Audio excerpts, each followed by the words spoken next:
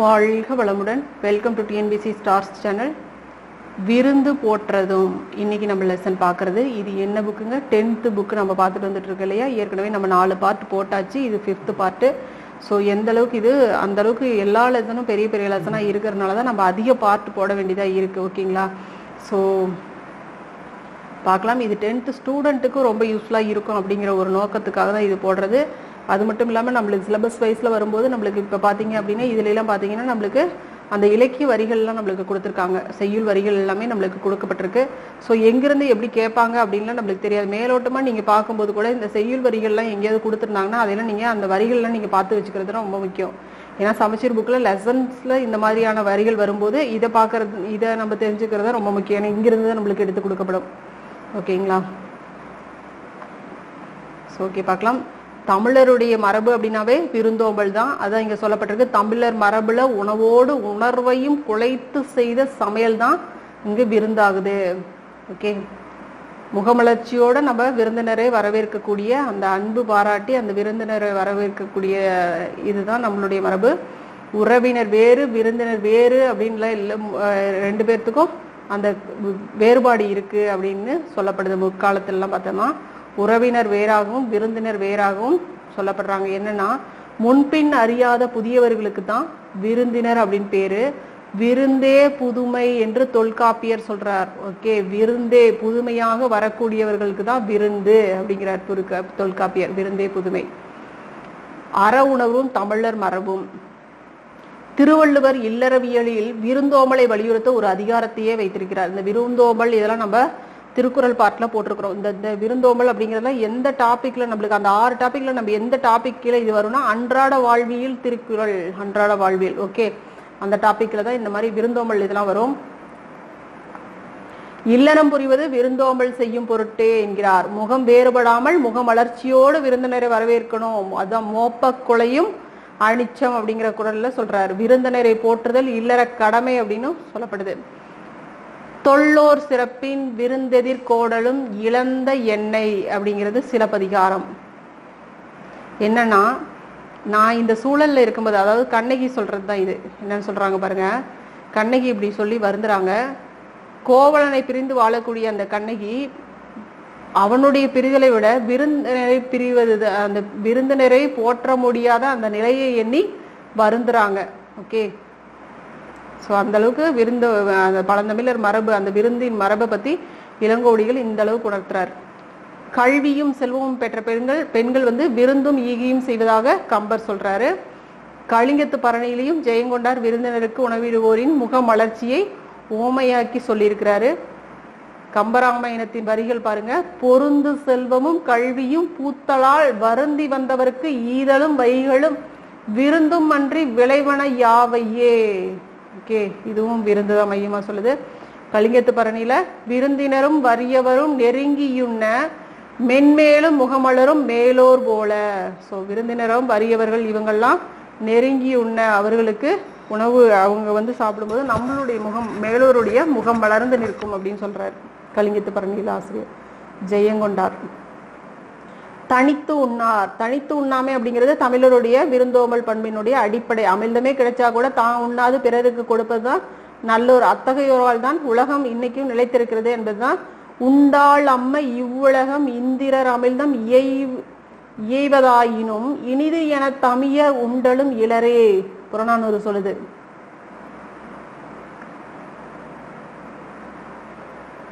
இது புறநானூற்றுல யார் சொல்லியிருக்காங்க? இளம்பெரு வழுதி, கடலுள் மாய்ந்த இளம்பெரு வழுதி சொல்லியிருக்கிறார். ஓகே,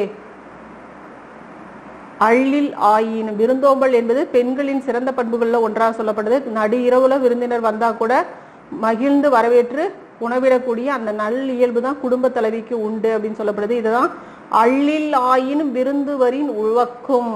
நற்றிணை பாடல் வரிகள், நற்றிணை பாடல் வரிகள் பாருங்க, பார்த்துக்கோங்க. ஏன்னா புறநானூறு பாடல் வரிகள் தான் அதிகமாக சொல்லப்பட்டிருக்கும். இதில் நற்றிணை பாடல் வரிகள் கொடுத்துருக்காங்க. 7 அடி நடந்து சென்று, வெரி வெரி இம்பார்ட்டன்ட், அடிக்கடி கேட்ட கொஸ்டின். பொருணர் ஆற்றுப்படை. ஓகே, ஸோ 7 அடி பொறுமையாக நடந்து சென்று அப்படின்னு நம்ம வச்சுக்கலாம். அது பொருணர் ஆற்றுப்படை. காலின் 7 அடி பின் சென்று, இது சோழருடைய அந்த இதுதான் மரபு சொல்லியிருப்பாங்க. 7 அடி நடந்து சென்று வழி அனுப்புவர். பண்டைய தமிழர்கள் வீட்டிற்கு வந்து விருந்தினர் திரும்பி செல்லும் போது அவர்களை பிரிய மனமில்லாம வருந்துவாங்க. மேலும் வழி அனுப்பும் பொழுது அவர்கள் செல்லவிருக்கின்ற 4 குதிரைகள் பூட்டப்பட்ட தேர் வரை 7 அடி நடந்து சென்று வழி அனுப்புவாங்க. இன்மையிலும் விருந்தோம்பல், தனக்கு இல்லாத நிலைமையிலும் கூட விருந்தோம்பல் பண்பு. வீட்டிற்கு வந்தவருக்கு வறிய நிலையிலும் எவ்வழியிலாயினும் முயன்று விருந்தளிக்க மகிழ்ந்தனர் நம் முன்னோர்கள். தானியம் ஏதும் இல்லாத நிலையில் கூட விதைக்கிறதுக்காக வைத்திருந்த அந்த திணையை உரல்ல இட்டு குத்தி விருந்தினருக்கு விருந்தளிச்சிருக்காங்க. குரல் உணங்கு விதை திணை உரல்வாய் பெய்து சிறிது புறப்பட்டென்றோ இழல். புறநானூற்று வழிகள். நேற்று வந்து விருந்தினரை பேணுவதற்கு பொருள் தேவைப்பட்டதனால இரும்பினால் செய்த பழைய வாளை அடகு வைத்தான் தலைவன். இன்று விருந்தினர் வந்தால் தன் கருங்கோட்டு சீரியாளை பணையம் வைத்து விருந்தளித்தான் என்கிறது புறநானூறு.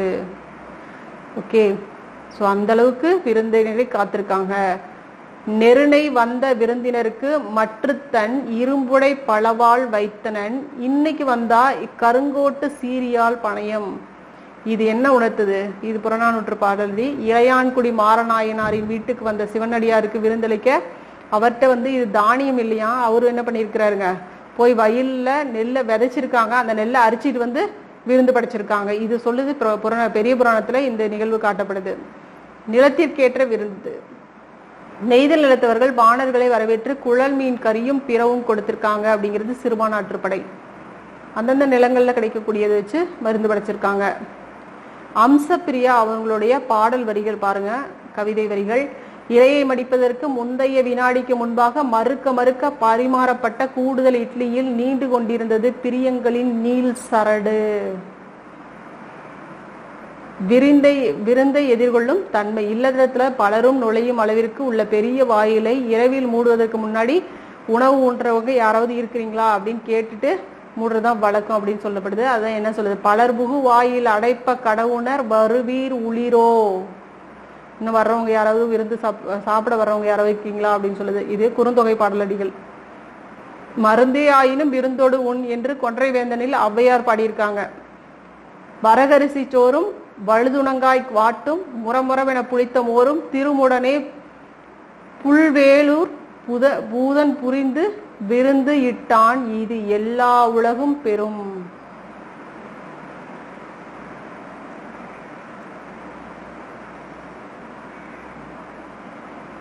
சங்க காலத்திலிருந்தே அரசராக இருந்தாலும் வறியராக இருந்தாலும் விருந்தினர்களை போற்றிருக்காங்க. கால மாற்றத்துல புதியவர்களை வந்து விருந்தினர்களை வீட்டுக்குள்ள அழைச்சு உணவிடுறது குறைஞ்சு போச்சு. விருந்து புறப்பது குறைந்ததுனாலதான் சத்திரங்கள் பெருகி இருக்கு. நாயக்கர் மராட்டியர் ஆட்சி காலங்களில் மிகுதியான சத்திரங்கள் வழி செல்வோருக்காக கட்டப்பட்டிருந்துச்சு. புதியவர்களான விருந்தினர்களை ஏற்பது குறைந்து விட்ட காலத்துலதான் ஓரளவு தெரிந்தவர்களை மட்டுமே விருந்தினர்களாக ஏற்றாங்க. படிப்படியா உற்றார் உறவினர்கள் நண்பர்கள் ஆகியோர்களை விருந்தினர்களாக போற்றும் நிலைமைக்கு மாறிட்டாங்க. அதுதான் விருந்தோம்பல். இன்றும் புதிதாக வர்றவங்களுக்கு அந்த இரவில நம்ம கிராமப்புறங்கள்ல எல்லாம் பார்த்திருப்போம், அந்த திண்ணையில வந்து தலகணி வச்ச மாதிரி அந்த திண்ணை கட்டி இருந்திருப்பாங்க. அதுதான் திண்டு அப்படின்னு சொல்றாங்க. ஓகேங்களா, அதுதான் வீட்டிற்கு முன்புறம் திண்ணையும் அதில் தலை வைத்து திண்டும் அமைச்சிருக்காங்க முன்னோர்கள். இன்று வீட்டு திண்ணைக்கு இந்த திண்ணையில எல்லாம் வீட்டு அந்த திண்டு வச்சு கட்டுறது இல்லை அப்படின்னு சொல்றாங்க. அறிமுகம் இல்லாத புதிய நபர்களை வீட்டுக்கு விடுற சூழல்லையும் நம்மளுடைய காலகட்டம் இன்னைக்கு இல்லை. இருப்பினும் திருவிழா காலங்கள்ல ஊருக்கு வரும் புதியவர்களை அழைத்து வந்து அன்போடு விருந்தளிப்பதை சில இடங்கள்ல காண முடிகிறது. திருமண வயது அந்த நிறைய விழாக்கள் எல்லாத்துலேயுமே நம்ம உறவினர்களை வரவேற்று அவர்களுக்கு விருந்து உபசரிக்கிறோம் அப்படின்னு சொல்லப்பட்டிருக்கு. இப்போ காலப்போக்கில் பார்த்தோன்னா வீட்டில் நடைபெறக்கூடிய விழாக்கள் திருமணங்கள் கூட இடம்பெயர்ந்து விட்டன. பண்பாட்டு மாற்றமாக இந்த சில இடங்களில் விருந்தினர்களை வரவேற்பது முதல் பந்தியில் உபசரித்து வழி அனுப்பும் வரை திருமண ஏற்பாட்டாளர்களை செய்யும் விருந்தோம்பல் நடைபெறுவதை காண முடிகிறது. ஏற்பாட்டாளர்கள் மட்டும்தான் திருமண வீட்டுக்காரங்க செய்யறதுல, அதுக்குன்னு அவங்க இதுதான் செய்யறாங்க.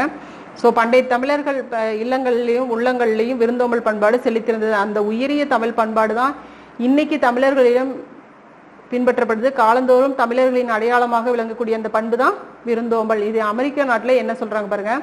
அமெரிக்காவின் மினசோட்டா தமிழ்ச்சங்கம் வாழை இலை விருந்து விழாவை ஆண்டுதோறும் கொண்டாடி வருகிறதாம். ஓகே, ஸோ வாழை இலை விருந்து எங்க கொண்டாடுறாங்க அப்படிங்கிறது நம்மளுக்கு கொஸ்டின். அமெரிக்காவின் மினசோட்டா தமிழ் சங்கம். ஓகே, இதுல என்ன சொல்றாங்க, நம்மளுடைய பாரம்பரிய உணவு வகைகள்லாம் இதுல படைக்கப்பட்டு விருந்து வைக்கிறாங்க. அங்கு வாழும் தமிழர்கள் பலரும் விருந்துல பங்கேற்கிறாங்க. தொடர்ந்து பல பண்பாட்டு சிறப்பு நிகழ்வுகளையும் நிகழ்த்தி வர்றாங்களாம். காசி காண்டம், அதிவீரராம பாண்டியர். காசி காண்டம் பாடல் வரிகள். விருந்தினராக ஒருவன் வந்து எதிரின் வியத்தல், நன்மொழி இனிது உரைத்தல், திருந்துர நோக்கல், வருக என உரைத்தல், எழுதல் முன் மகிழ்வன செப்பல், பொருந்து மற்று அவன் தன் அருகுரை இருத்தல், போமெனில் பின் செல்வதால், பரிந்து நன் முகமன் வளங்கள், இவ்வொன்பான் ஒழுக்கமும் வழிபடும் பண்பே. ஓகே, ஸோ இதுதான் நம்மளுடைய மரபு. இது இல்லொழுக்கம் அப்படிங்கிற அந்த பார்ட்ல இருந்து கொடுத்துருக்கு நம்மளுக்கு காசி காண்டத்துல இருந்து. ஓகே, அருகுரன அருகில் வந்து, முகமன் ஒருவரை நலம் வினவி கூறும் விருந்தோம்பல் சொற்கள். நல்லா இருக்கீங்களா அப்படின்னு பார்த்தோன்னே கேட்டு முகமலர்ந்து வரவேற்கிறோம் இல்லைங்களா. அத விருந்தினராக ஒருவர் வந்தால் அவரை வியந்து உரைத்தல், வாங்க வாங்க அப்படின்ட்டு ஒரு மாதிரி வியந்து வியப்பா சொல்றோம் இல்லையா. நல்ல சொற்கள், இனிமையாக பேசுறது, முகம் மலர்ச்சியுடன் அவரை நோக்கிறது, வீட்டிற்குள் வருகை என்று வரவேற்றல், அவர் எதிரில் நிற்றல், அவர் முன்னாடி மனம் மகிழும்படி பேசுறது, அவர் அருகிலேயே அமர்ந்து கொள்றது, போற வரைக்கும் அப்படியே பக்கத்துல இருந்து ரொம்ப நல்லா விசாரிச்சு அன்பு வார்த்தைகள் சொல்லி பேசுறது, அவர் விடைபெற்று செல்லும் வரை வாயில் வரை தொடர்ந்து செல்லல், அவரிடம் புகழ்ச்சியாக முகமன் கூறி வழியனுப்புதல். இதில் இந்த 9 விருந்தோம்பல் செய்யும் இல்லற ஒழுக்கம் அப்படிங்கிறார். இந்த 9 விஷயங்களை சொல்லப்படுறது இந்த இதுல. ஓகே, ஸோ காசி காண்டத்துல விருந்தினரின் அந்த விருந்தோம்பல் பண்புகளாக 9 விஷயங்கள் சொல்லப்படுது, பார்த்துக்கோங்க.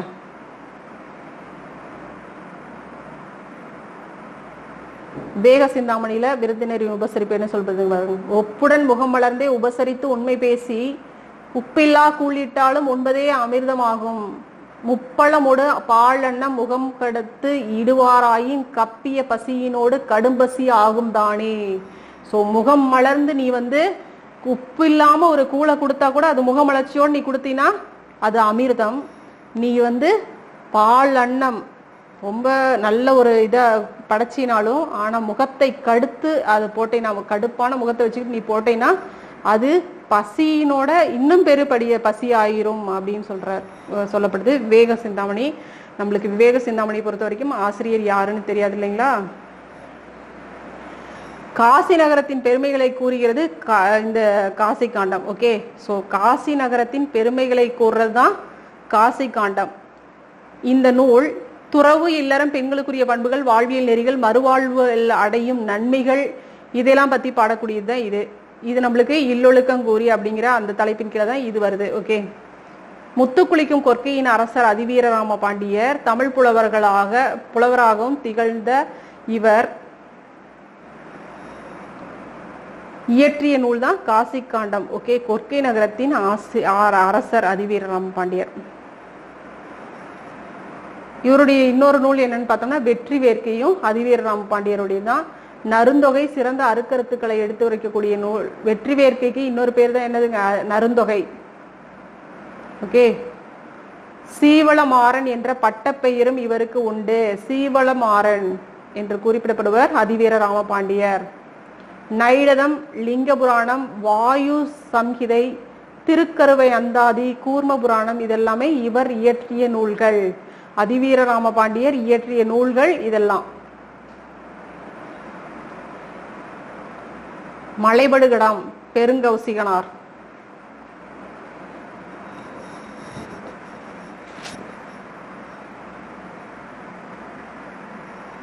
இதுவும் விருந்தோம்பல் பண்புதான். அன்று அவன் அசையி அல் சேர்ந்து அழுகி கண் எரி ஒள் இனர் கடும்பொடு மலைந்து சேர்ந்த செயலை செப்பம் போகி அலங்கு களை நரளும் ஆரி படுகற் சிலம்பு அடைந்திருந்த பாக்கம் எய்தி நோனா செருவின் வளம்பொடு நோன்தாள் மான விரல்வேல் வைரியம் எனினே நும் இல் போல நில்லாது புக்கு கிளவிர் போல கேளாது கெளியி சேட்புளம்பு அகல இனிய கூறி பருவு குறை பொழிந்த நெய்க்கண் வேவையோடு குரு உக்கன் இரடி பொம்மல் பெருகுவீர் பகல்ல இளைப்பாரி செல்லுங்கள். அன்று அவன் அசையி அல் சேர்ந்து அல்கி அள் சேர்ந்து, அள்னாவே இரவு தானேங்க, அள் சேர்ந்து அல்கினா இரவில் சேர்ந்து தங்குங்கள்.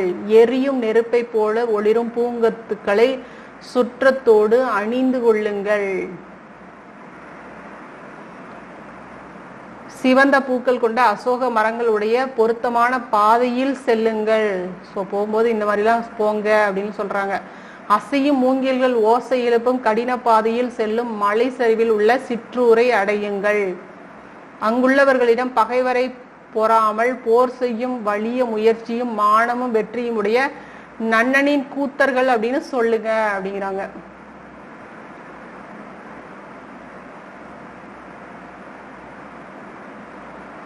அதன் பிறகு நீங்கள் உங்கள் வீட்டுக்குள்ளார் போவது போலவே அவர்களுடைய வீட்டுக்குள் உரிமையுடன் போலாம், உரிமையுடன் நுழையுங்கள். உறவினர் போலவே அவர்கள் உங்களுடன் பழகுவர். நீண்ட வழியை கடந்து வந்த உங்களின் துன்பம் தீர இனிய சொற்களை கூறுவர். அங்கே நெய்யில் வெந்த மாமிசத்தின் பொரியலையும் திணைச்சோற்றையும் உணவாக பெறுவீர்கள். ஓகே, ஸோ ஆற்றுப்படுத்துதல் அப்படின்னு சொல்றது தாங்க இது. இப்படிதான் பரிசில் பெறுவதற்காக தான் பரிசில் பெற்றது மாதிரி வறுமையில் வாடக்கூடிய இன்னொரு புலவனும் பரிசில் பெறுவதற்காக ஆற்றுப்படுத்துதல் அப்படிங்கிறதா இந்த பாடல் சொல்லுது. ஓகே, ஸோ இங்க போனீங்கன்னா உங்களுக்கு இந்த மாதிரியான உபச்சாரங்கள்லாம் கிடைக்கும் அப்படிங்கிறது தான் இது மலைபடுகடாம் பெருங்கவசிகனாருடைய இது பாடல் வரி இது சொல்லப்படுது. ஓகே, அதான் இங்க ஆற்றுப்படுத்தும் கூத்தன் வல்லனின் அடி எதிர்வரும் கூத்தனை அழைத்து, யாம் இவ்விடத்தை சென்று இன்னவெல்லாம் பெற்று வருகின்றோம், நீயும் அந்த வள்ளலிடம் சென்று வளம் பெற்று வாழ்வாயாக என்று கூறுதல் தான் ஆற்றுப்படை. ஓகே, 10 பாட்டு நூல்கள்ல மலைபடுகடாம் 583 அடிகளை கொண்ட இது கூத்தாற்றுப்படை அப்படின்னு அழைக்கப்படுது. மலையை யானையாக உருவகம் செய்து மலையில் எழும் பலவகை ஓசைகளை அதன் மதம் மற்றும் விளக்குவதால் இதற்கு மலைபடுகடாம் அப்படின்னு பேர். ஓகே, யானையினுடைய அந்த உருவகத்தை அதை மையமா வச்சு சொல்றதுனால.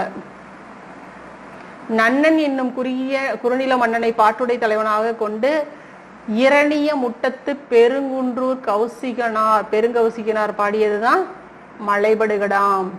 ஸோ மலைபடுகடாம் ஆசிரியர் பெருங்கௌசிகனார். கோபல்லபுரத்து மக்கள் கி ராஜநாராயணன். இது நம்மளுக்கு நூலாசிரியர் கேட்டிருக்காங்க.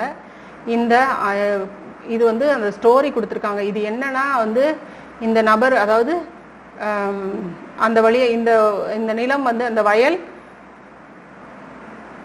அது ரோட்டோரமா இருக்கு. அந்த ரோடு ஓரமா இருக்க சாலையோரமா இருக்கிறதுனால அந்த பக்கத்துக்கு வர்றவங்க, அதாவது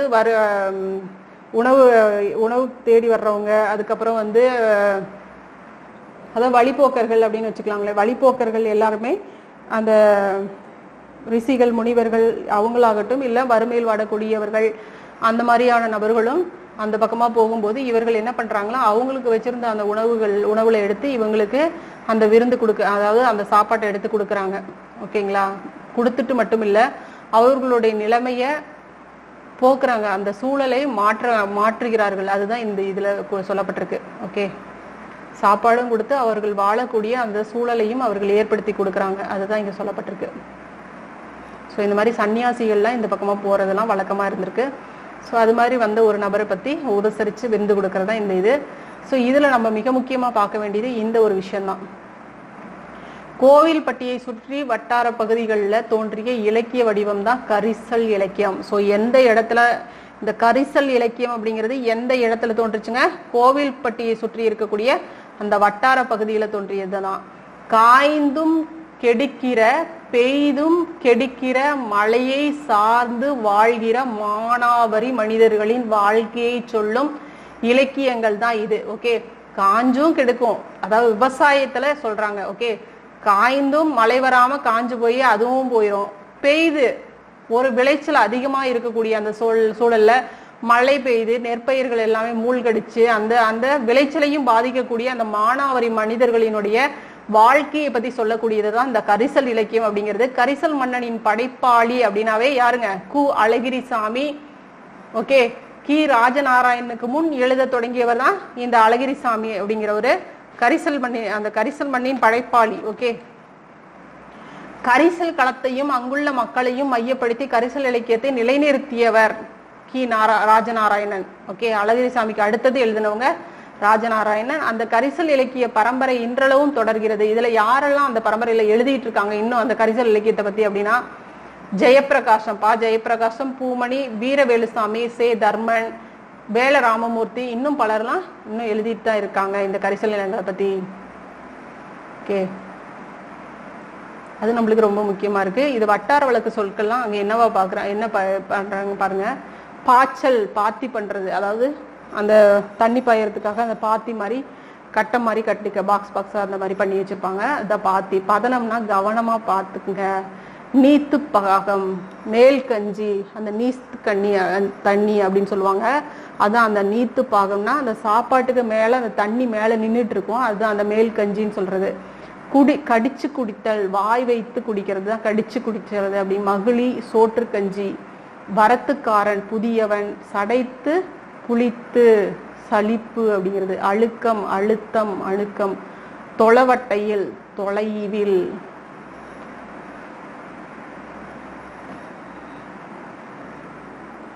கோபல்லபுரம் கிராமம் அப்படிங்கிற புதினத்தை தொடர்ந்து எழுதப்பட்ட கதை தான் இந்த கோபல்லபுரம் மக்கள். தன் சொந்த ஊரான இடைசவல் அப்படிங்கிற மக்களின் வாழ்வியல் காட்சிகளுடன் கற்பனையை புகுத்தி இந்த நூல் படைச்சிருக்கிறாரு ராஜநாராயணன். இதன் ஒரு பகுதி தான் இந்த நம்மளுக்கு கொடுக்கப்பட்டிருக்கின்றது. இந்திய விடுதலை போராட்டத்தின் பின்னணியை கொண்டதான் இந்த நூல். 1991 இந்த நூல் சாகித்ய அகாடமி பரிசு பெற்றிருக்கு. இந்த கோபல்லபுரத்து மக்கள். கோபல்லபுரத்து மக்கள் கதையின் ஆசிரியர் கரிசல் எழுத்தாளர் ராஜநாராயணன் 20க்கும் மேற்பட்ட நூல்களை படைச்சிருக்கிறாரு. ஒரு கதை சொல்லியின் கதை போக்குல இந்த நூல்ல அமைஞ்சிருக்கும். இந்த நூலை பாத்தீங்கன்னா ஒரு கதை சொல்லி மாதிரிதான் இருக்கும், அந்த இதுல இருக்கும். கரிசல் வட்டார சொல்லகராதி ஒன்றை உருவாக்கி இருக்கிறார் இவர் தொடங்கிய வட்டார மரபு வாய்மொழி புனைக்கதைகள் கரிசல் இலக்கியம் என்று அழைக்கப்படுகிறது. எழுத்துலகில் இவர் கீரா என்று குறிப்பிடப்படுகிறார். கி ராஜநாராயணன். இவர் இதுல எழுத்துலகில், ஓகே, எழுத்தாளர்கள் மத்தியில் என்னன்னு சொல்றாங்க, கீரா. முன் தோன்றிய குடி, திருச்சி மாவட்டத்தின் உறையூர். இதை பற்றி சொல்லக்கூடிய அகநானூறு வரிகள் கரங்கு இசை விளவின் உறந்தை அப்படின்னு சொல்லப்படுது. கரங்கு இசை விளவின் உறந்தை. ஓகே, உறந்தை, உறையூர். இலக்கண பகுதிகள் நம்ம அப்புறம் பார்ப்போம். கொஸ்டின் கொடுத்திருக்காங்க. தமிழர் பண்பாட்டிற்கு, அதாவது பின்வரும் நூற்றுள் முறையான தொடர் எழுதுக அப்படின்னு சொல்லியிருக்காங்க. இதுதான் சரியான வேர்டு. தமிழர் பண்பாட்டிற்கு வாழை இலைக்கு தனி இடம் உண்டு. சிலம்பு அடைத்திருந்த பாக்கம் எய்தி. பாக்கம் அப்படிங்கிறது இங்க என்னதுங்க, பட்டினம்னா பட்டினம், பாக்கம் அப்படின்னு சொல்லுவோம். பட்டினம்னா சிற்றூர், பாக்கம்னா பேரூர் அப்படின்னு சொல்லுவோம். ஓகே. அறிஞருக்கு நூல், அறிஞரது நூல். இதுல வரக்கூடிய இந்த இதை வேறுபடுத்த காரணமாக இருக்கக்கூடியது இதுல என்னதுங்க, வேற்றுமை உருவு தான். ஓகே, இங்க 3ஆம் வேற்றுமை உருவு, 6ஆம் வேற்றுமை உருவு, இதெல்லாம் இங்க இருக்கக்கூடியது. ஓகே, ஐயாள், கூ, என்ன அதெல்லாம் பார்த்துருப்போம் இல்லைங்களா வேற்றுமை அணியில. ஸோ அதுதான் இங்க வருது. காசி காண்டம் என்பது காசி நகரத்து மக்களின் பெருமையை பத்தி கூறக்கூடியதான். இது வரலாற்றை கூறுறதுல காசி நகரத்தின் பெருமையை பாடும் நூல். ஓகே. விருந்தினரை பேணுவதற்கு பொருள் தேவைப்பட்டால் தன் கருங்கோட்டு சீரியாளை பணயம் வைத்து விருந்தளித்தான் என்கிறது புறநானூறு. இந்த செய்தி உணர்த்தக்கூடிய விருந்து போற்றிய நிலை என்னதுங்க, இன்மையிலும் விருந்து, இல்லாத நிலையில் கூட விருந்து, தாங்கிட்டு இருக்கிற பொருளை வித்தாவது உணவு விருந்து கொடுத்துடணும் அப்படிங்கிறதான்.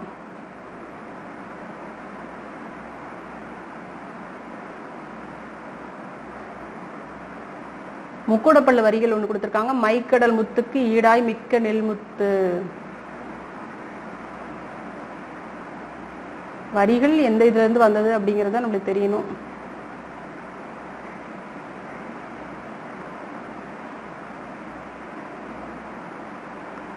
பார்த்துக்கோங்க. நூலாசிரியர் திருக்குறள் தெளிவுரை வ.உ. சிதம்பரனார். சிறுவர் நாடோடி கதைகள் கி. ராஜநாராயணன். 6ஆம் திணை மருத்துவர் கு. சிவராமன். இது கேட்கலாம் இல்லைங்களா, 6ஆம் திணை கண்டிப்பா கேட்கலாம். இதெல்லாம் எல்லாத்துக்கும் தெரிஞ்ச ஆன்சர் தான். பட் இருந்தாலும் கூட நிறைய பேர் தவறு பண்றதுக்கான விஷயங்கள் நிறைய இருக்கு. ஓகே. ஸோ திருக்குறள் பார்த்தோம்னா ஒழுக்கமுடைமை, மெய் உணர்தல், இதெல்லாம் நம்மளுக்கு இருக்கக்கூடிய அந்த ஒன் ஆஃப் த டாபிக்ல இது எல்லாமே இருக்கு. 10th புக்கை பொறுத்த வரைக்கும் நம்மளுக்கு இருக்கக்கூடிய டாபிக்ல இருக்கக்கூடியதுதான். ஓகே, ஸோ அப்படியே பார்த்துட்டே வந்துருவோம் திருக்குறளும். ஒழுக்கம் விழுப்பம் தரலாம், ஒழுக்கம் உயிரினும் ஓம்பப்படும். ஒழுக்கம் இது அன்றாட வாழ்வில் திருக்குறளின் பங்குதான் நம்மளுடையது. ஒழுக்கம் எல்லாருக்கும் சிறப்பை தருவதனால அந்த ஒழுக்கத்தை உயிரினும் மேலானதாக பேணி பாதுகாக்கணும். ஒழுக்கத்தின் எய்துவர் மேன்மை, இழுக்கத்தின் எய்துவர் எய்தா பழி. ஒழுக்கமாக வாழும் எல்லோருமே மேன்மை அடைவர், ஒழுக்கம் தவறுவர் அடையக்கூடாத பழிகளை எல்லாம் அடைவர். ஓகே, ஸோ ஒரு குற்றத்துக்காக இன்னும் பல குற்றங்கள்லாம் போடுறாங்க பார்த்தீங்களா ஜெயிலில் வச்சா, அதுதான் இங்கே சொல்றது. உலகத்தோடு ஒட்ட ஒழுகல் பலகற்றும் கல்லார் அறிவிலாதார். உலகத்தோடு ஒத்து வாழ கல்லாதவர். உலகத்தோடு நாமளும் ஒன்றிணைந்து வாழணும். பல நூல்களை கற்றறிஞ்சா கூட அறிவு இல்லாதவர்கள், உலகத்தோடு ஒத்து வாழ முடியாத உலகிலாம்.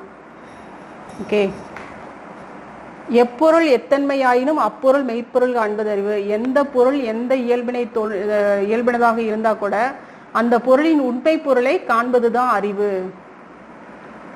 ஓகே, மனப்பாட பாடல். காமம் வெகுளி மயக்கம் இவை மூன்றும் நாமம் கெடும் நோய்.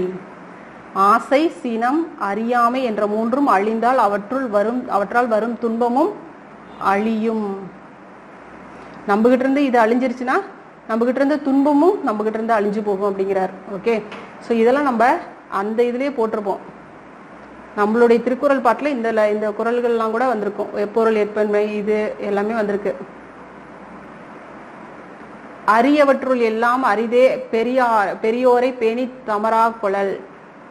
கிடைத்தறிய பேர்களுள் எல்லாம் பெரும்பேறு பெரியோரை போற்றி துணையாக கொள்ளுதல். ஓகே, பேணி தமரா கொளல், தன்னுடையதாக நம்மளுடைய துணையாக எடுத்துக்கணும். ஏன்னா அங்கதான் என்னது இருக்குங்க, வாழ்க்கை அப்படிங்கிற ஒரு பெரிய பாடம் இருக்கும். அந்த பாடத்தை நம்மளால கத்துக்க முடியும். அனுபவ பாடம் அப்படிங்கிறத அங்கிருந்து நம்ம எடுத்துக்கலாம் நிறைய விஷயங்களை. இடிப்பாறை இல்லாத ஏமரா மன்னன் கெடுப்பாறை இலானும் கெடும். ஸோ குற்றம் கண்ட பொழுது இடித்து கூறும் பெரியாரை துணை கொள்ளாத பாதுகாப்பற்ற மன்னன் பகைவர் இன்றியும் தானே கெடுவான். ஸோ எல்லாருமே அப்படிதான், மன்னனாக இருந்தாலும் அது மக்களாக இருந்தாலும் அதே நிலைமைதான்.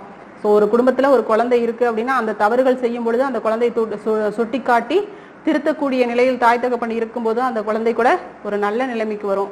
ஸோ அதுதான் இங்க எல்லா இதுக்குமே இதுதான் சொல்லப்படுதுங்க. ஓகே, பல்லார் பகை கொள்ளலின் பத்தெடுத்த தீமைத்தே நல்லார் தொடர்கை விடல். ஸோ நல்லாருடைய தொடர்பை கைவிடல் அப்படின்னு என்னதுங்க, தான் ஒருவனாக நின்று பலரோடு பகை மேற்கொள்வதை காட்டிலும் பல மடங்கு தீமையை தருவது நற்பண்புடையோரின் நட்பை கைவிடுறது தான். ஒருத்த நின்று பலரோடு பகை மேற்கொள்ளும் போது அது எந்த அளவுக்கு தீமையை கொடுக்கும், அதை விட பல மடங்கு தீமையை தர்றதுதான் நல்ல பண்புடையவர்களின் நட்பை நம்ம விட்டுட்டு போறது அப்படிங்கிறார். கொடுங்கோன்மை. வேலோடு நின்றான் இடுவென்றது போலும் கோளோடு நின்றான் இரவு. ஆட்சி அதிகாரத்தை கொண்டுள்ள அரசன் தன் அதிகாரத்தை கொண்டு வரி விதிப்பதும் வேல் போன்ற ஆயுதங்களை காட்டி வழிபறி செய்வதற்கு நிகரானது அப்படிங்கிறார். அதிகாரத்தை கொண்டு போய் வரி விதிக்கிறது, தன்னுடைய அதிகாரத்தினால வரி போடுறது என்ன சொல்றாருங்க, நீ போய் வழிபறி செய்யறதுக்கு சமம் அப்படிங்கிறாங்க. நாள்தோறும் நாடி முறை செய்யா மன்னவன் நாள்தோறும் நாடு கெடும்.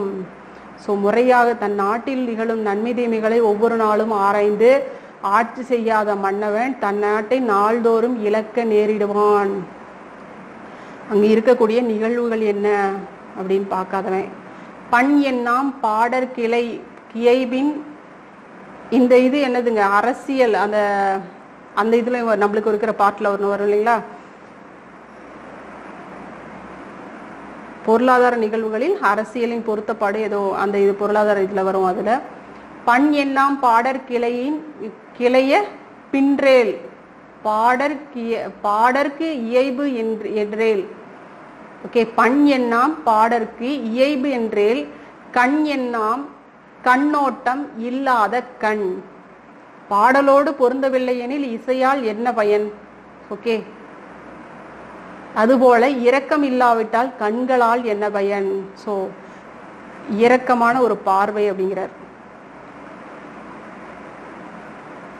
பாடல் மனப்பாட பாடல் பார்த்துக்கோங்க. பண் எண்ணாம் பாடற்கு இயைபென்றேல். ஸோ அந்த இடத்துல இசையின் இயல்பு, அந்த இடத்துல இசைதான், அந்த இடத்துல இசை இல்லாத அந்த பண் மட்டும் பாடலோடு பொருந்தாத அந்த இசை இருந்து என்ன பயன்? அது மாதிரி இரக்கம் இல்லாத கண் இருந்து என்ன பயன்? எடுத்துக்காட்டு ஓமை அணி. கருமம் சிதையாமல் கண்ணோடு வல்லார்க்கு உரிமை உடைத்தி உலகு. நடுநிலையாக கடமை தவறாமல் இரக்கம் காட்டுவருக்கு இந்த உலகமே உரிமை உடையதாகும். இது எல்லாமே எப்படி வாழணும், மானுடத்தின் மீதான திருக்குறளின் தாக்கம் அப்படின்னு நம்ம அந்த டாபிக்ல வச்சுக்கலாம். இதெல்லாம் அட்வைஸ் பண்றாரு எப்படிலாம் இருக்கணும் அப்படின்னு சொல்லிட்டு. பெய கண்டும் நஞ்சுண்ட அமைவர் நயத்தக்க நாகரிகம் வேண்டுபவர். விரும்பத்தகுந்த இரக்க இயல்பை கொண்டவர்கள் பிறர் நன்மை கருதி தமக்கு நஞ்சை கொடுத்தா கூட அதை உண்ணும் பண்பாளர் ஆவர். அருமை உடைத்தின் சாவாமை வேண்டும் பெருமை முயற்சி தரும். ஒரு செயல் முடிப்பதற்கு இயலாது என்று எண்ணி சோர்வு அடையாது இருக்க வேண்டும். அந்த செயலை முயற்சியுடன் முடிப்பதுதான் பெருமை. அருமை உடைத்தென்று சாவாமை வேண்டும், பெருமை முயற்சி தரும். தாளாண்மை என்னும் தகைமை கண் தங்கிற்றே வேளாண்மை என்னும் செருக்கு. விடாமுயற்சி என்ற உயரிய பண்பு கொண்டவர்கள் தான் பிறருக்கு உதவுதல் என்ற உயர்ந்த நிலையை அடைய முடியும் அப்படிங்கிறார். முயற்சி திருவினையாக்கும், முயற்சி திருவினையாக்கும். முயன்றின்மை இன்மை புகுத்தி விடும். முயற்சி செய்தால் ஒருவருக்கு செல்வம் பெருகும், முயற்சி இல்லைன்னா அவருக்கு வறுமை தான் வந்து சேரும். இன்மைங்கிற அந்த இன்மையை புகுத்தி விடும், இல்லாமை அப்படிங்கிற அந்த இன்மையை புகுத்தி விடும். பொறியின்மை யாருக்கும் பழி அன்றறிவரின் தாழ்வினை இன்மை பழி. ஐம்புலன்கள்ல ஏதேனும் குறை இருந்தாலும் அது இழிவில்லை. அறிய வேண்டியதை அறிந்து முயற்சி செய்யாதிருப்பது தான் இழிவான ஒரு நிலை. ஓகே, இன்னைக்கு இருக்கு அந்த இதுல நம்மளுக்கு வந்து அதாவது உடல் அமைப்புல ஏதாவது குறை இருந்தா கூட அது ஒன்றும் பெரிய விஷயம் கிடையாது. ஆனா மற்றதை வந்து அறிய வேண்டியது எதையும் நீ அறியறதுக்கு முயற்சி செய்யாது இருக்கிறது தான் ஒரு பெரிய இழப்பு அப்படிங்கிறார். உழையும் உப்பக்கம் காண்பர் உழைவின்றி தாளா உஞன்று இருப்பர். சோர்வில்லாது முயற்சி செய்வோர் செய்கின்ற செயலுக்கு இடையூறாக வரும் முன்வினையும் தோற்கடித்து வெற்றி அடைவாங்க. உழையும் ஒப்பக்கம் காண்பர் உழைவின்றி தாளாது உஞன்றுபவர். கொடுப்பதுவும் துய்ப்பதுவும் இல்லார்க்கு கடுப்பாகி கோடி உண்டாயினும் இல். பிறருக்கு கொடுக்காமலும் தானும் அனுபவிக்காமலும் இருக்கிறவங்க அடுக்கடுக்காய் பல கோடி பொருள்கள் பெற்றிருந்தா கூட அதனால எந்த பயனும் கிடையாது. நச்சுப்படாதான் செல்வம் நடுவூர் நச்சு மரம் பழுத்தற்று. பிறருக்கு உதவி செய்யாமல் ஒருவராலும் விரும்பப்படாதவர் பெற்ற செல்வம் வந்து ஊருக்கு நடுவுல இருக்கக்கூடிய அந்த நச்சு மரம் வந்து பழுத்தது போல அப்படிங்கிறார். நச்சு மரத்துல இருந்து ஒரு பழம் பழுத்துச்சுன்னா அது எதுக்குமே யூஸ் ஆகாது இல்லைங்களா, அதுதான் சொல்றாரு. ஸோ இதெல்லாம் ஒரு ஸ்டோரி கொடுத்து இது என்ன அதுக்கான இது என்ன அப்படிங்கிறாரு.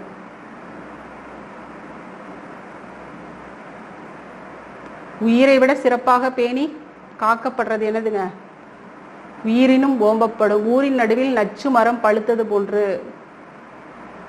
நடு ஊர்ல நச்சு மரம் பழுத்தற்று. ஒழுக்கத்தின் வழி உயர்வு அடைவர் ஒழுக்கத்தின் எய்துவர் மேன்மை.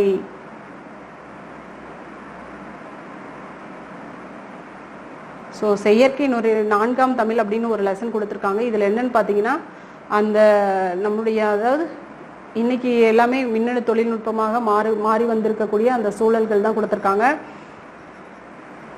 கணினி அதாவது தமிழகத்தில் மின்னாளுகை அப்படின்னு சொல்லப்பட்டிருக்கு. ஆனால் எந்தெந்த விஷயங்கள்ல மின்னாளுகை பயன்படுத்தப்படுது அப்படின்னு பாருங்க.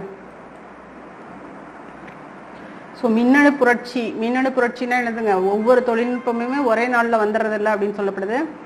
ஸோ 1950களில் பார்த்தோம்னா ஒவ்வொருவருக்குமான தனிநபர் கணினி அப்படியே பர்சனல் கம்ப்யூட்டர்ஸ் பிசி சொல்லுவோம் இல்லையா, அதனுடைய வளர்ச்சி இருந்துச்சு. அப்புறம் இணைய பயன்பாட்டின் பிறப்பும் இன்றைய மின்னணு புரட்சிக்கு டிஜிட்டல் ரெவல்யூஷன் இதுவும் வந்து ஒரு காரணமாக இருந்திருக்கு இன்னைக்கு இருக்கக்கூடிய சூழல்ல.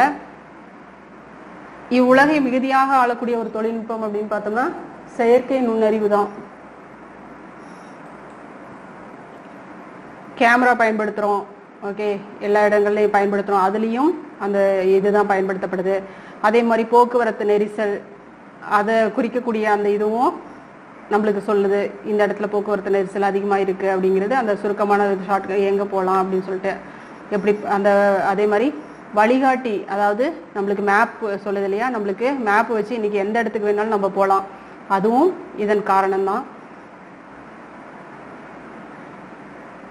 ஒரு எவ்வளவு இன்னைக்கு நம்மளுக்கு தேவையான ஒரு விஷயம், ஒரு மீனிங் பார்க்கணும் அப்படின்னா ஒரு நொடியில நம்மளால அதை பாத்திர முடியுது. இதுக்கும் செயற்கை நுண்ணறிவு தான் காரணமாக சொல்லப்படுது. ஸோ செயற்கை நுண்ணறிவு கொண்ட இயந்திரம் மனிதர்களுடன் சதுரங்கம் முதலான எல்லா விளையாட்டுமே விளையாடுது. கண்ணறுவை மருத்துவம் செய்கிறது, சமைக்கிறது, சில புள்ளிகளை வைத்து படம் கூட வரையுது. இதுல செயற்கை நுண்ணறிவு குறிப்பிடத்தகுந்த மாறுதலை செஞ்சுட்டு வந்துட்டு இருக்கு.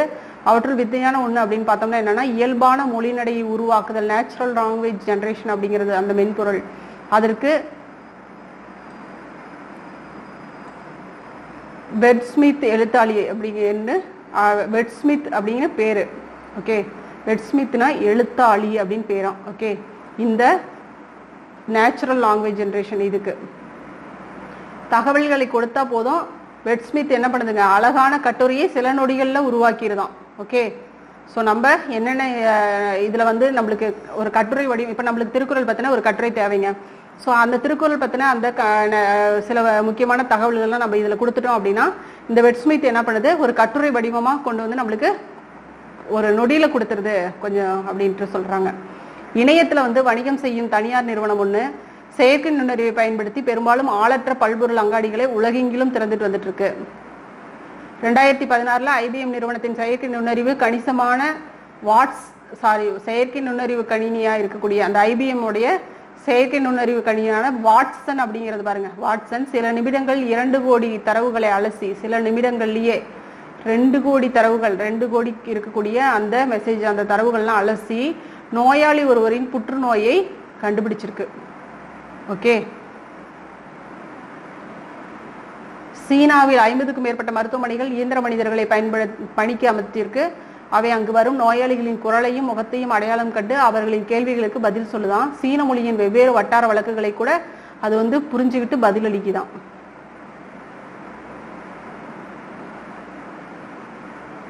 செயற்கை நுண்ணறிவு நமக்கு எப்படி அறிமுகமானது? இவ்வுலகம் இதுவரை மென்பொருள் அதாவது சாஃப்ட்வேர் தான் ஆண்டுகிட்டு இருந்துச்சு. இனிமே வந்து செயற்கை நுண்ணறிவு தான் ஆளப்போகுது. சமூக ஊடகங்கள் வழியாக மின்னணு சந்தை மூலமாகவும் செயற்கை நுண்ணறிவு கொஞ்சம் கொஞ்சமாக நம்மிடம் வந்து சேர தொடங்கிருச்சு. சமூக ஊடகங்களை நீங்க பார்க்குற ஒவ்வொன்றுமே தேடுபொறிகளில் தேடி கிடைக்கும் விடைகளும் செயற்கை நுண்ணறிவு தீர்மானிப்பவை தான். ஓகே, நம்ம ஒரு விஷயம் வேணும் அப்படின்னா நம்ம தேடக்கூடிய அத்தனை விஷயங்களுமே செயற்கை நுண்ணறிவு மூலமாக தான் நம்மளுக்கு கிடைக்குது அப்படின்னு சொல்லப்படுது. தொழில்நுட்ப வரையறைகளின்படி செயற்கை நுண்ணறிவு அப்படிங்கிறது ஒரு மென்பொருள் அல்லது கணினி செயல்திட்ட வரைவு, கம்ப்யூட்டர் ப்ரோக்ராம் அப்படின்னு சொல்லலாம். ஸோ அங்கே ப்ரோக்ராம் பண்ணி வச்சோம்னா தானே நம்மளுக்கு வந்து அதை அழுத்தினோடனே நம்மளுக்கு வந்து ஒரு கட்டுரையாக உருவாகுது. ஸோ அந்தளவுக்கு அங்கே ப்ரோக்ராம் பண்ணப்பட்டிருக்கு.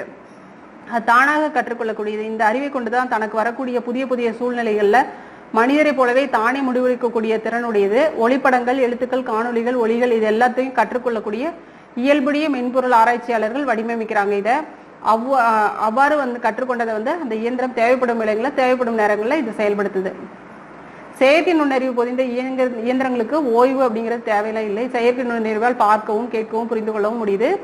இதுதான் அதனுடைய சிறப்பு. மனிதனால முடியும் செயல்களை அவை கடினம் என்று கருதுறதும் இல்லை, முடியாதுங்கிறத.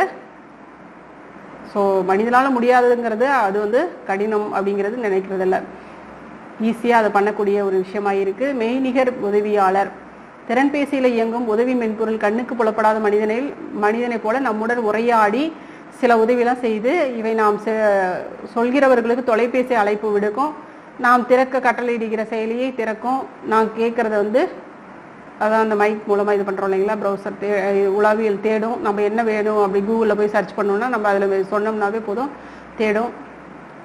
நாம் விரும்பக்கூடிய அழகான கவிதை இணையத்தில் தேடித்தரும். எந்த கடையில் எது விற்கும் அப்படின்னு கூட சொல்லும். படிப்பதற்குரிய நூடுகள் எல்லாம் பட்டியலிடும். ஒளிப்படங்கள் பற்றிய கருத்துரைக்கும். இதெல்லாம் சொல்லப்படுது.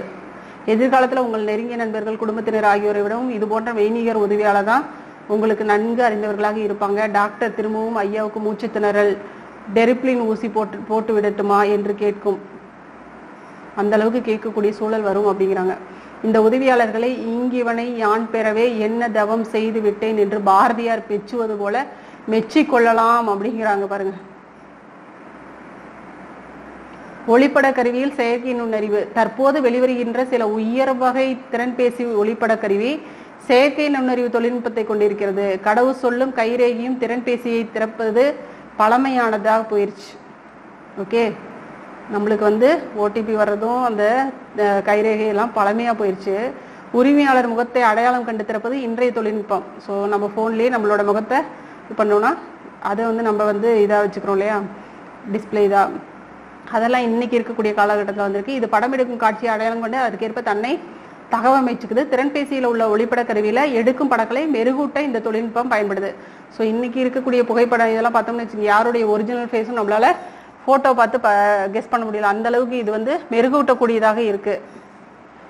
காணொலிகளை தொகுக்கும் மென்பொருள்களில் வீடியோ எடிட்டிங் இன்றைக்கு செயற்கை நுண்ணறிவு தொழில்நுட்பம் பயன்படுது. இதன் மூலமாக தான் நேரம் வீணாகிறதுலாம் தடுக்கப்படுது. இந்த வீடியோ எடிட்டிங் மூலமாக தான். வாடிக்கையாளர் சேவை.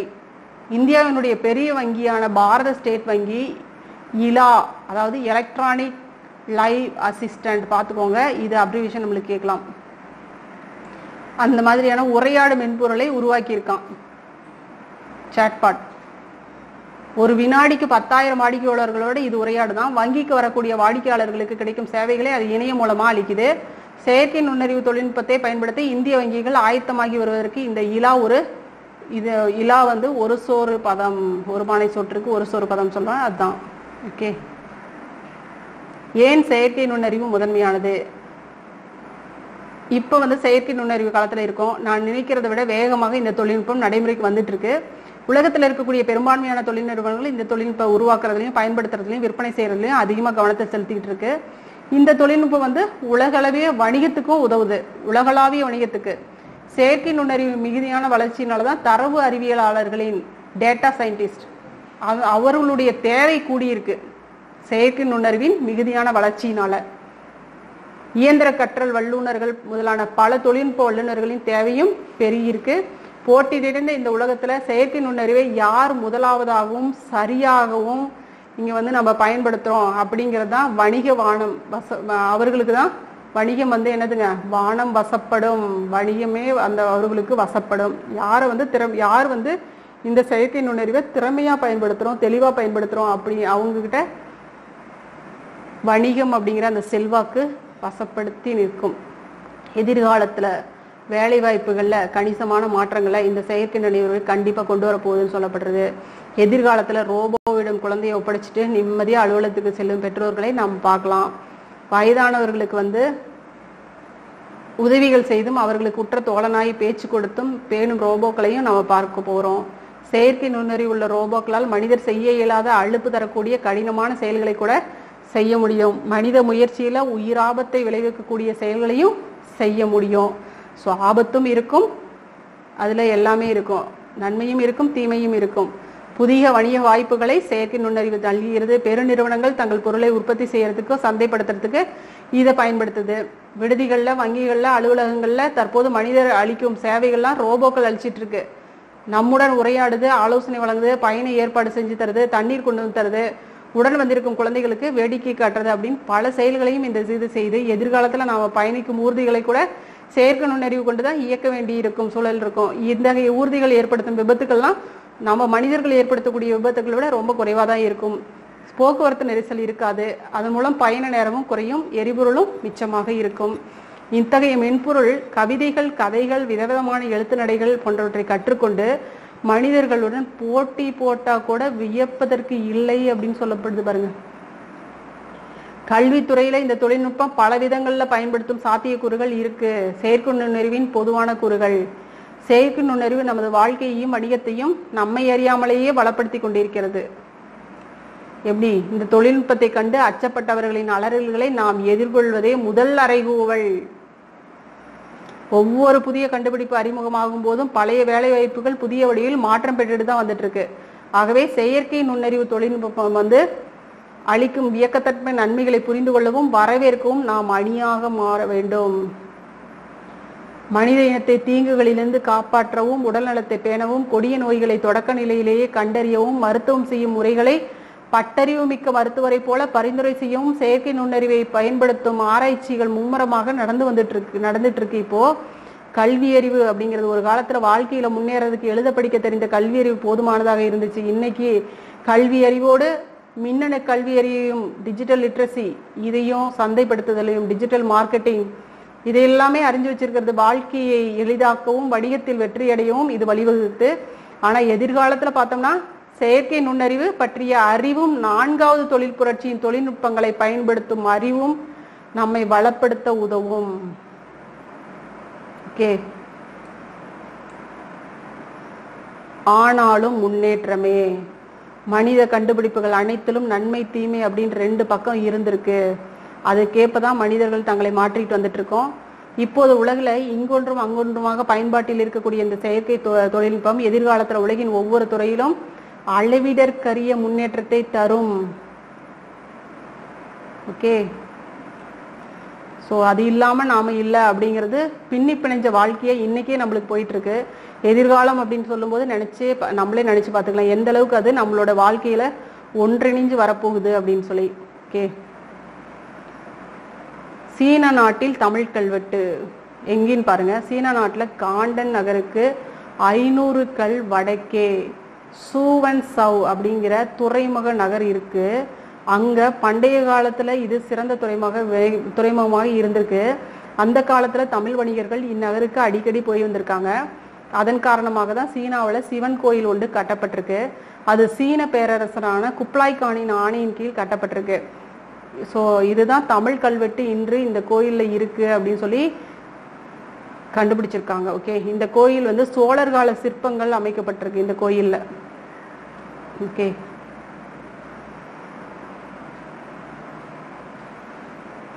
ஓகே ஃப்ரெண்ட்ஸ், ஓரளவுக்கு நம்ம இன்னைக்கு நிறையவே பார்த்துருக்கோம் கண்டிப்பா. ஸோ கணினி அப்படிங்கிறது எந்த அளவுக்கு நம்மளுக்கு இம்பார்ட்டன்ட் அப்படின்னு இது தெரிஞ்சிருக்கும் உங்களுக்கு. அதே மாதிரி நம்மளுக்கு கொடுத்துருக்குறாங்க இல்லைங்களா மின்னணு ஆளுகை அப்படிங்கிறது. எல்லாத்தோட மனநிலை வேற மாதிரி சிந்திக்கிறீங்க. அந்த டாப்பிக்கையும் நீங்க வேற மாதிரி சிந்திக்கிறீங்க. இன்னைக்கு இருக்கக்கூடிய அது ஓரளவுக்கு ஓகே, பட் எல்லாமே அது மட்டுமே நீங்க கொஸ்டினா வரும்னு மட்டும் நீங்க எதிர்பார்த்துறாதீங்க. ஓகேங்களா, இந்த ஆப் பயன்படுத்துறது இன்னைக்கு வந்து தமிழ்நாடு கவர்மெண்ட்ல வந்து இந்த சின்ன சின்ன விஷயங்களுக்கும் அந்த